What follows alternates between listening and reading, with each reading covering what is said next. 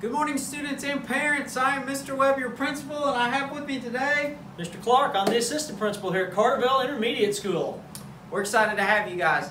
This is our virtual open house / student orientation. So the information we will share today is both for students and for parents. A little bit about the intermediate school. We have grades 4th, 5th, and 6th housed in this building. We have 8 homeroom classes in each grade level.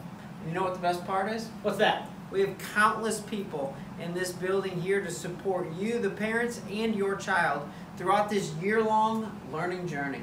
I can't wait to get started. That's right.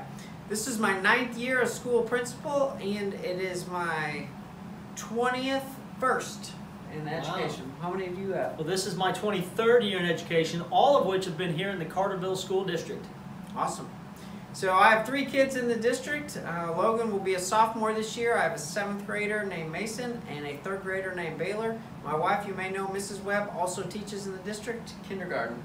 Well, it sounds like we have a similar setup. I have twins, Elsie and Olin, who are going to be in this building. They will be 6th graders this year. And then I have another boy named Cap, and he is going into 2nd grade. And then I have a kindergarten daughter named Clemmy. And my wife also teaches in the district. She teaches in the social studies department at Carterville High School. All right, parents, what we really want to do is offer you all the resources that you may need to know or use to get yourselves and your children ready for school. On our website, if you go to cartervillelions.org, you can click on Documents folder or click on the 2021-2022 tab, and there are countless documents there, from school supply lists to a registration link if you've not already done so, also to a parent drop-off pickup map and procedures, and countless other pieces of information that can help you and your child as you get ready for the school year. As new information becomes available for us, we continue to update that file. And also, if there are other questions that you need that maybe aren't connected in there somewhere, go ahead and call our office at 985-6411. They can get you taken care of. So today, I think we should just take them on a mini tour and kind of walk students and parents through what a day in the life of an intermediate school student will look like. Let's take a look at CIS. Carterville Intermediate School students and parents, this is your school. And in the morning, if you are a parent drop-off, you can pull through our school parking lot right there. You can drop your child off next to those yellow columns, or you can pull around in front to drop your child off. All students will walk down this sidewalk and enter the main student entrance right there. At the end of the day, 6th graders will exit in that entrance right there. So if you are a parent and you're picking up a 6th grader, you can park in this church parking lot right here. Your child can cross the street and you can pick them up there. All 5th grade parents can be picked up in the same lot or in our parking lot, as they will exit the main office doors.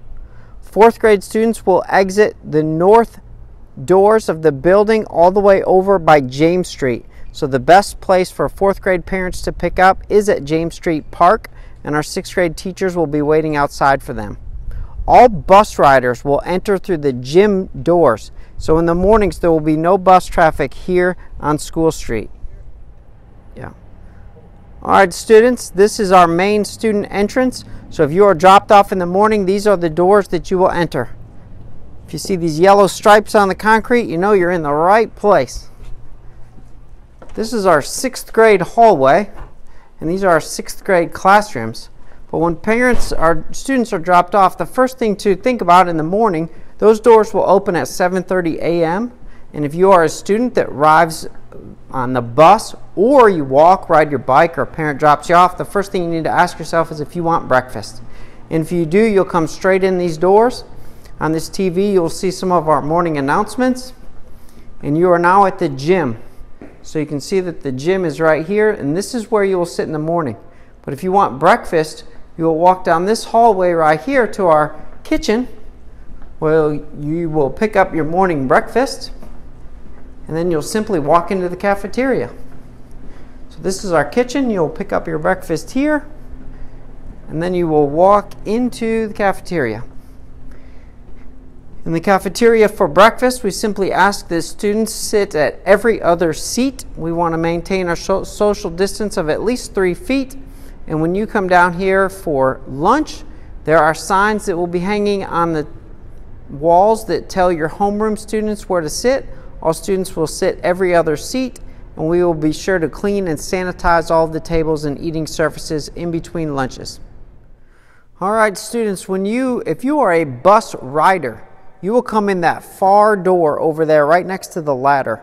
You'll come in that door right there, and if you want to eat breakfast, you'll go down to the kitchen and get your meal, and then the cafeteria. Mr. Clark, why don't you share about the morning routine in the gym here? Okay, so when our students come in the mornings, if you choose not to eat breakfast or if you've already had breakfast, if you're a bus rider, like he said, you'll come through those doors down at that end of the gym. If you are a fifth grader, you will sit on one side of the gym. All fifth graders will be on that side. You will be grouped by your class, by your homeroom teacher. So you'll sit with your homeroom peers. If you are a sixth grader, you'll sit on the other side of the gym with your class. You will be separated and made to sit at least 3 feet apart while you're on that side, so all of our sixth graders can safely fit over there. And then the fourth graders will have rows that they can line up in on the floor. You can either sit in your spot on the floor, spaced out, and we will come in and keep you in groups by your classes, by your homeroom teachers. And then, after Mr. Webb and I go through our morning announcements, we say our Pledge of Allegiance and address all of the students, we will then have your teachers come and get you and take you directly to class. So if you're a new student, if you're a fourth grader and you don't know the building very well, don't worry, we will get you where you need to be every day. We'll make sure that no one gets lost on the way to class, and we'll have everybody ready to go at 8 o'clock. All right, students, here's your library. This is where you can come in and check out books. The library will be open today or this school year. Oh, look, we got Mr. Clark here. What book are you reading? Reading Hatchet. Oh, that's the best book. One of the best we've got. Students, we have lots of technology that we are going to be sending your way this year. We are advancing our technology program, and all students in grades 3rd through 12th will have devices that you'll have access to. So Google Chromebooks, like you've had access to last year, will be assigned to you this year. Parents and students, this is a 4th grade classroom. All of our students will be sitting 3 feet apart. Not so much the desks, but we're making sure the social distance is from person to person, and we're going to maximize this space. So this is a current setup, but we will maximize the space in all of our classrooms. If you have ordered an EduKit, your child's name is labeled on the box, and it will be delivered to your homeroom, so you won't need to worry about those school supplies. Favorite subject? Recess. Recess. We have 4 square areas. We have basketball hoops, we have slides, we have teeter-totters, swings, and lots of different balls and games to play when you're outside for recess. You will have lunch every single day, 20-minute recess, as well as PE or music every single day. Students will also have a period of the day called WIN time. WIN stands for What I Need, and is just a great academic opportunity to give students support and resources in any subject areas that they may need it. Parents and students, we hope that you enjoyed our tour. Our school day is from 8 to 2:55. In the morning, the doors will open for breakfast at 7:30. Our teachers work until 3:15, and our office is open daily until 4. If you have any questions, we encourage you to reach out. We are always here to help and serve you. For students in 6th grade that are on a junior high sports team, if you have practice right after school, we will have a bus to transport you to sports. It may change from day to day, but we will make those announcements in the morning and communicate them to your teachers so they know what's going on. Okay, so some students may have a couple of questions about their particular classroom or procedures in class. When are they going to find out how things are going to work?